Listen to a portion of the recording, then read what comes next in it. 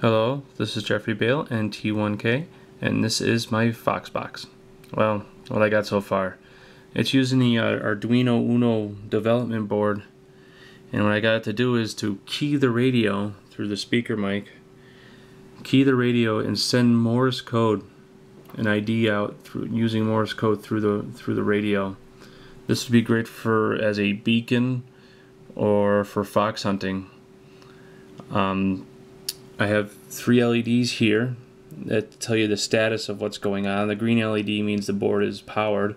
The red LED right next to it is telling you that it's transmitting, and the yellow one will blink Morse code as it's being sent out.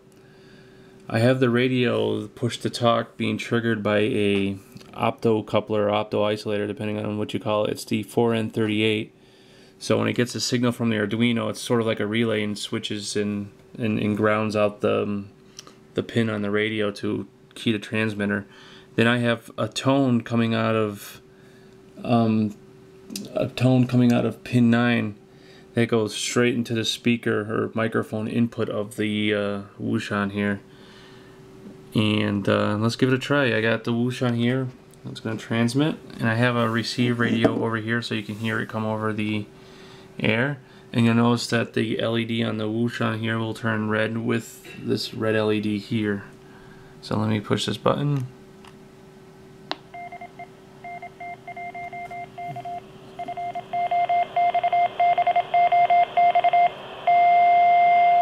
Have it sing a little tone so people can hear it. I got it so it does this every 7 seconds or so, but you can change it throughout with the program. So that's it.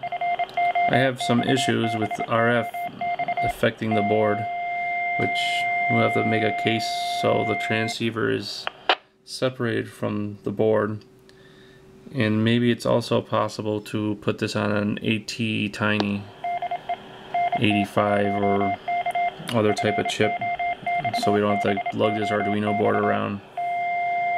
I noticed that when it was hooked up to the AC mains or the USB cable that it would cause some interference with the radio. So that's that, and check back for more progress. Thank you very much. 73.